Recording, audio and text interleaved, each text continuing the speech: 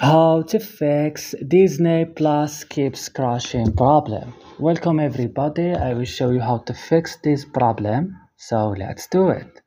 All what you need to do, open the settings of your mobile phone, go click add apps option and search for Disney Plus.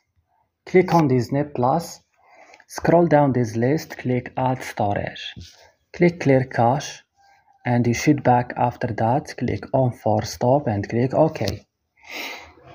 Come now here to Play Store or App Store, update your Disney Plus, and after doing that, go restart your mobile phone, and that's all what you should do.